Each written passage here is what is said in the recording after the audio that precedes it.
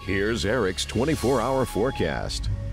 It was a chilly start to our Tuesday with some below freezing temperatures for northern portions of Acadiana as we got down to 31 in Opelousas up to Alexandria. All of us in those low to mid 30s, so some frosty conditions out the door, but with plenty of sunshine, we saw those temperatures warm up steadily, getting into the lower 60s today. Now they've come down a little bit now that the sun's been set over an hour or so. We're sitting right around 52 degrees here in Lafayette, but we can see upper 40s now in Abbeville, and we'll slowly see those temperatures kind of steady off now through the rest of this evening. So if you have outdoor plans tonight, maybe walking the dog a couple more times, maybe just a light jacket is all you'll need, as temperatures will hover right around the lower 50s to upper 40s as some clouds start to move in a little later on tonight. And then moving through the overnight, we will not get as cold as we were this morning. I think those clouds continue to thicken, and thanks to some areas of patchy to dense fog, temperatures will hold right around the low to mid 40s, so about 10 degrees warmer than we were yesterday morning.